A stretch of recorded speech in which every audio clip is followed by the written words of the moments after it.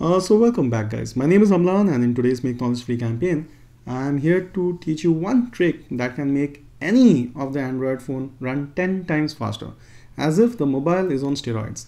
Let's look at what I am to suggest. Head towards your phone settings, so swipe from the top, tap on the grid, scroll down until you see about phone. Here, tap on software information and then tap on build number 7 to 8 odd times. Prompted for the screen pattern, go ahead and give that, and the developer mode has been enabled. Now head towards phone settings, swipe from top, tap on the grid, and you can see right at the bottom I have the developer options. Now any of the tricks that people will suggest for making the phone run fast will somehow be in and around the developer options. The trick that I'm about to suggest is found in the drawing portion of developer options. So scroll down until you see the drawing options, and here you will see there's something referred to as scales.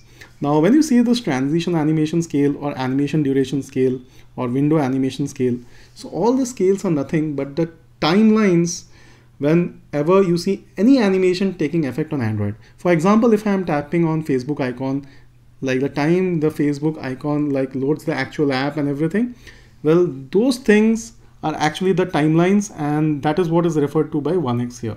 So I can go ahead and reduce it to 0.5x, and what this means is now it will reduce the time by half. You can imagine the jippy experience that you will have. Now for few people who are playing games, go ahead and turn on GPU rendering.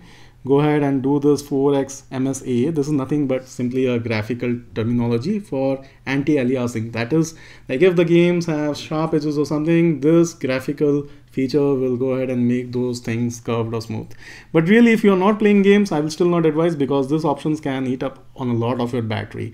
So just go ahead and do this animation scales, and trust me, your phone will be 10 times faster. Let me know now how the experience is. If I now press on something, the kind of effect that I will have is 10 times faster. So I think you will have the same experience with your mobile phones, and you will bless me for this.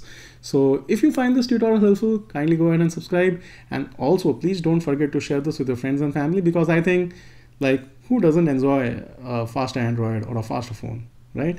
Until next time, it's me signing off. Catch you in the next one.